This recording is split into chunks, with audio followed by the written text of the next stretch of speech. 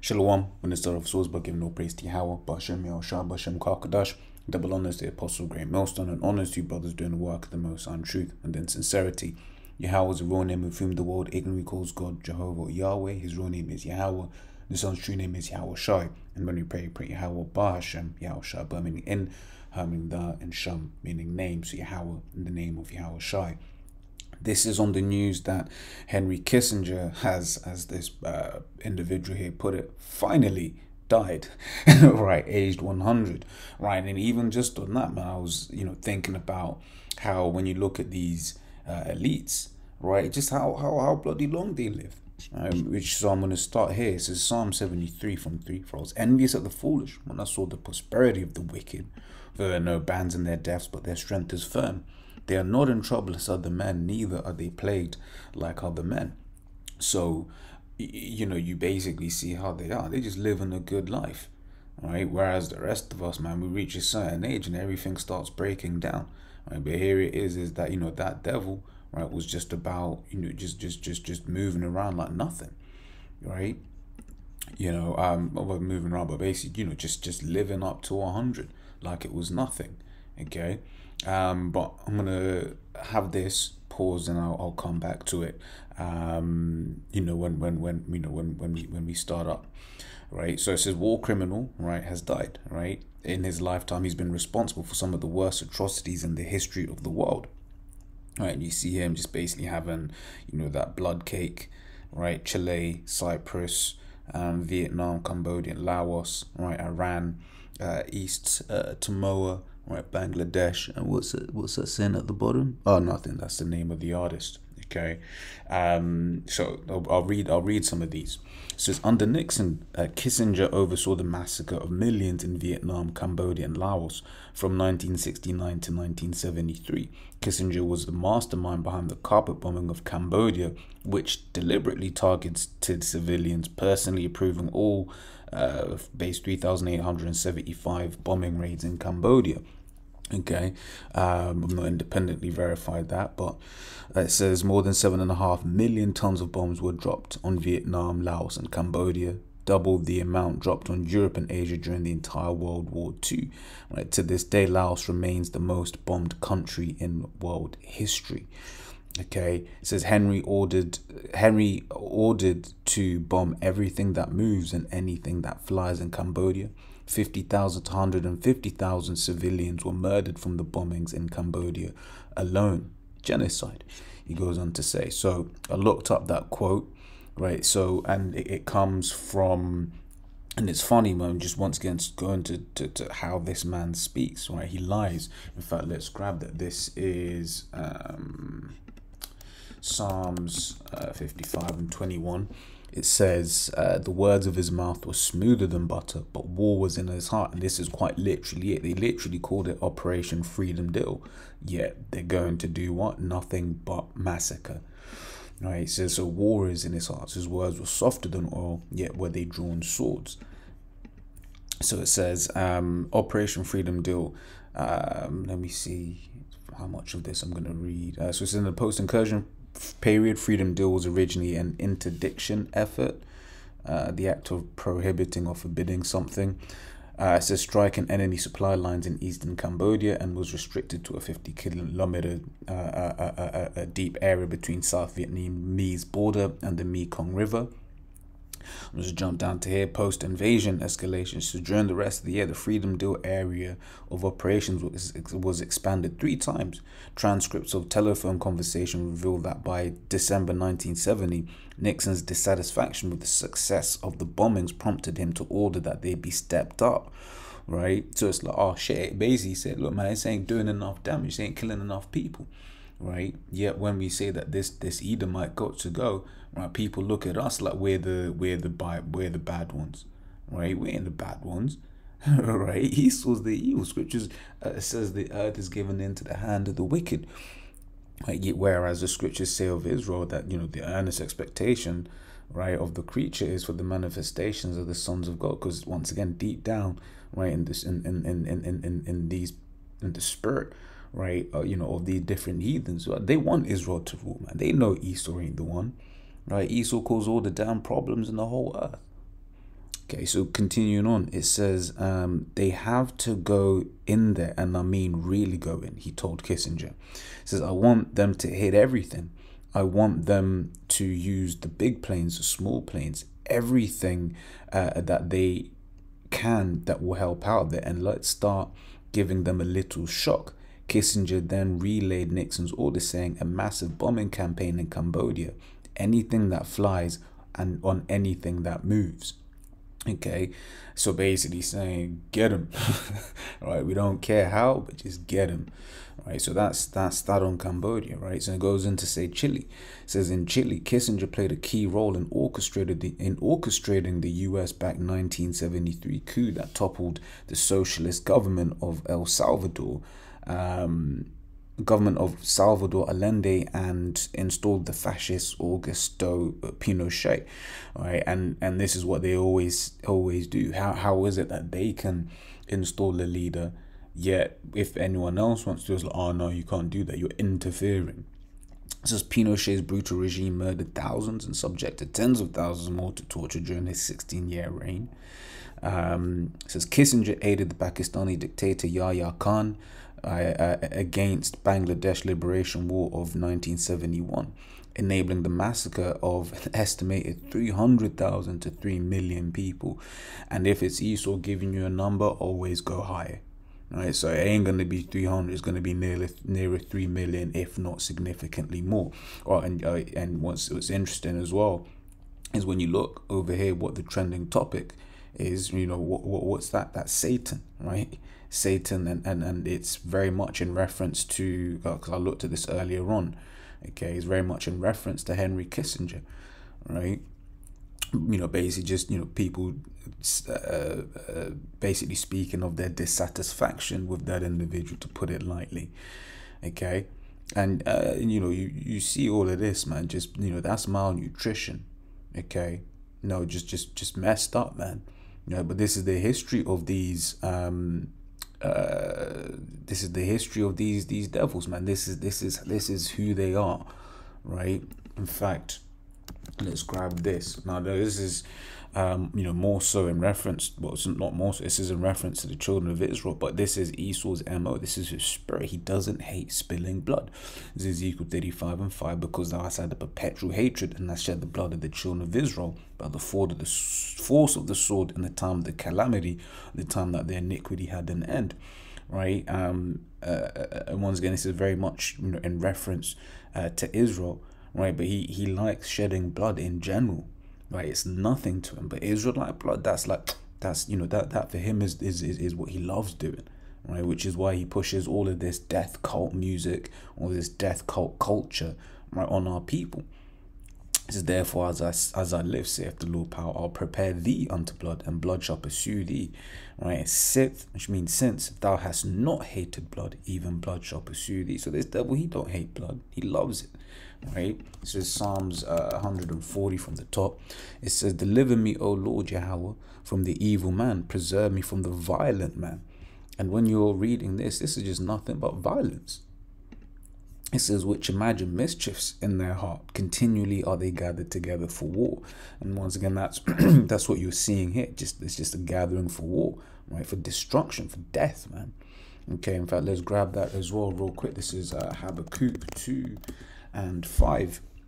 Right, it says, yea, also because he transgresseth by wine, which is his philosophies. Right, because you have certain people that will in his media and his system that will basically push propaganda that says, oh no, this was necessary, we had to do this, right? We had to go in there and kill all of these people. Okay, you know, that's just an example. This idea that America can't do any wrong, that America are the freedom fighters, the police of the world. Right, that's just part of his philosophies. But you know, then you go into those countries now, right? He'll be pushing the alphabet stuff in those countries, right? In fact, East Asia, that's a major you know, sex tourism hub, you know, for him. So you look at what you know, when we go back up to that map, wherever it was, where did we see the map? I think it was in this. Yeah, Thailand. You know, what do you have in Thailand? You got all of those bloody, you know, weirdo lady boys in that. Right, but that's and then what does Esau do? He pushes that as a holiday destination. Yeah, man, you go there, get, freak off with them lady boys, man. Right, this place has got to go. This world has got to go. Right, he says he is a proud man. Right, once again, this idea that he has the power to install leaders and to do this and to have full control of the earth, which ultimately the Lord has given it to him. Lord is the one that made him so proud. Right, but the Lord is the one that's going to judge him. It says, neither keepeth at home. Right, what the hell is America doing all the way over here? They got no business being over there. Okay, it says, who enlargeth his desire as hell and is as death and cannot be satisfied. Right, there's nothing like this. You can give this man. He's got power over the earth. Yet that's not enough for him. He wants more and more and more and more and more. Okay, so he says that he cannot be satisfied. So gathereth unto him all nations, and heapeth unto him all people. Okay, so that's it on that one. So we continue on. It says Kissinger authorized and armed Suharto, the fascist Indonesian dictator, in his genocidal invasion of East Timor in 1975. This campaign led to the death of over 200,000 Timorese through massacres and forced starvation. This is in 76. I mean, it just goes on.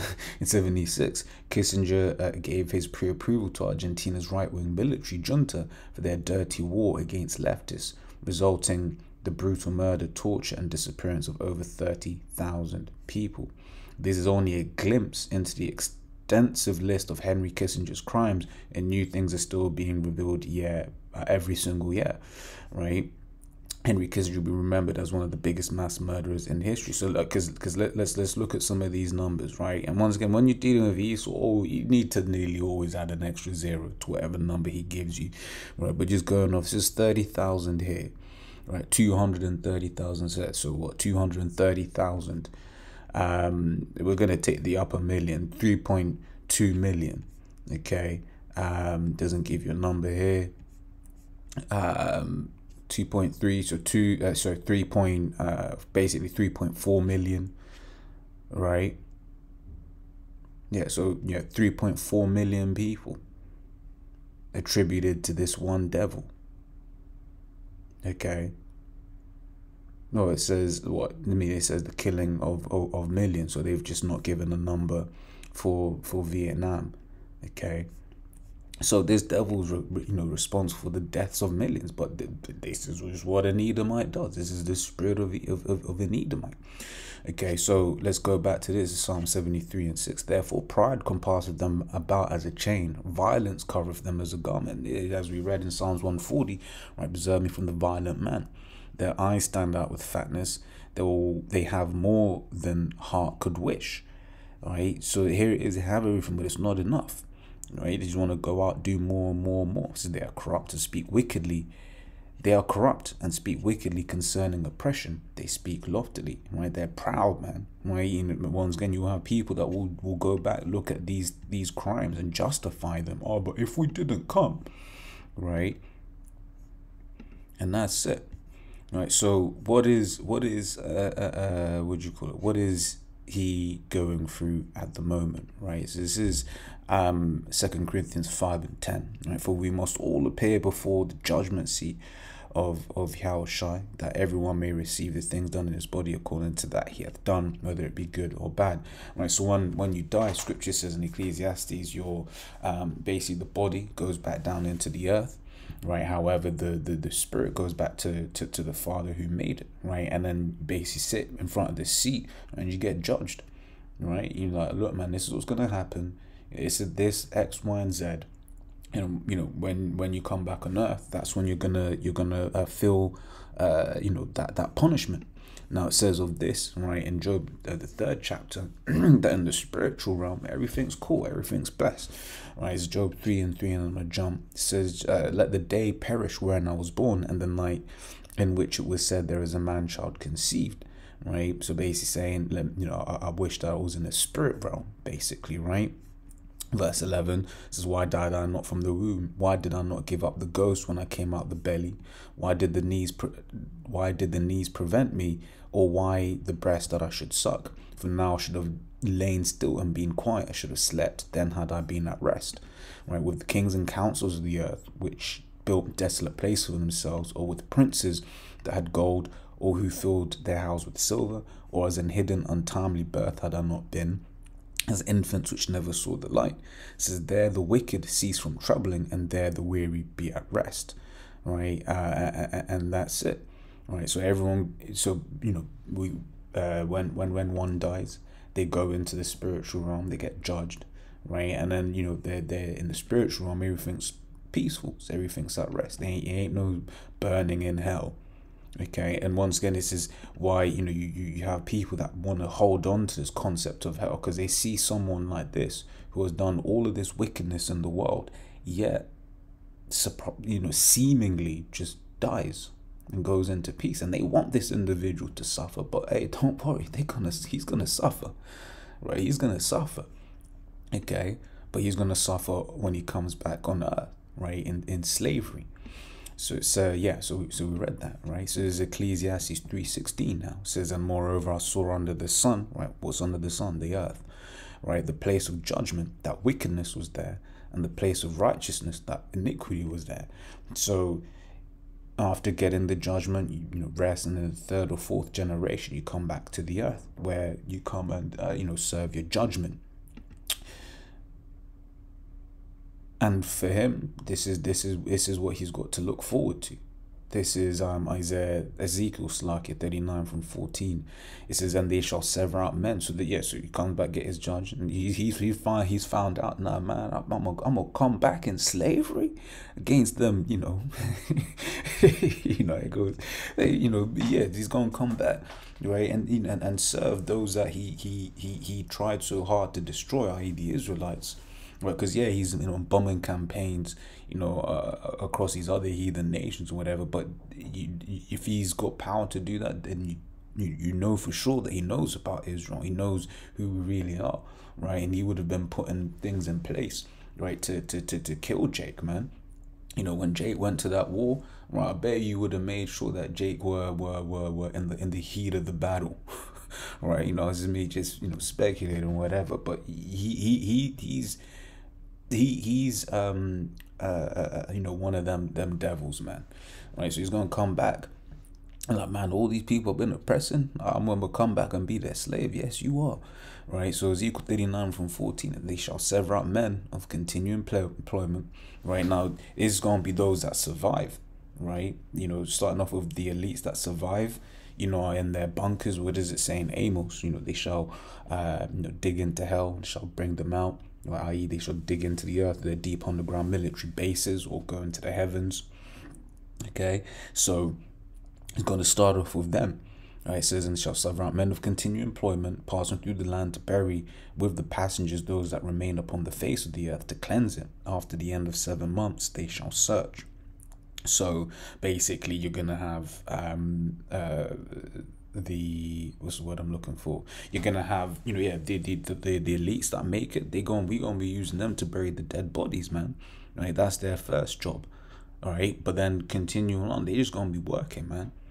They're gonna be working. I remember when the old brother was saying, ain't gonna be no job seekers in the kingdom. They these heathens, they gonna be working, man. And then this is Psalms 149:6. It says, let the high praise of the Most High be in their mouth, and a two-edged sword in their hand, to execute vengeance upon the heathen, and punishments upon the people, to bind their kings with chains and their nobles with fetters of iron, to execute the judgment written. This honor have all his saints, praise ye Yahweh. So that's one of the things that we're going to be looking forward to in the kingdom, having these different heathens in subjection, right, having them underfoot. Okay, right, especially the rulers of this world, whether it be Elizabeth, right, whether it be Charles or Philip, right, whether it be a Rockefeller or Rothschild, right, or Kissinger, that they gonna be under our feet, and we can't wait for that. Is Isaiah 45:14. It says, thus saith the Lord Yahweh, the labor of Egypt and merchandise of Ethiopia and of the Sabians, men of stature, shall come over unto thee, and they shall be thine. They shall come after thee, in chains they shall come over, and they shall fall down unto thee. They shall make supplication unto thee, saying, surely the Most High is in thee, and there is none else. there is no God, right? This is Isaiah 49:23, and the kings shall be thy nursing fathers, and their queens thy nursing mothers. They shall bow down to thee with their face toward the earth, and lick up the dust of thy feet. And thou shalt know that I am Yahweh, and they shall not be ashamed that wait for me. Right? So the rulers of this world, they're gonna be serving us in the kingdom. Right, when the last one to hit that point home, Isaiah 60:10, and the sons of strangers shall build up thy walls, and their kings shall minister unto thee. For in my wrath I smote thee, but in my favor have I had mercy on thee. Okay, so as always, Lord, if I'll read verse 11, it says, therefore thy gates shall be open continually, they shall not be shut day nor night, that men may bring unto thee the forces of the Gentiles, and their kings may be brought. Right, so once again, Lord's Order was edifying, and yeah, hey man, these elites are dying out, man. They're dying out, so they're gonna start having to move a lot quicker. Oh shit, I just clocked. What does it say? Saint 44.4 thousand posts, man. Right, to 444. So as always, Lord's Order was edifying. These elites are dying out, so let's not be surprised if they start Revelation 12 and 12 more and more, right? So as always, Lord's Order was edifying. Till next time we say Shalom.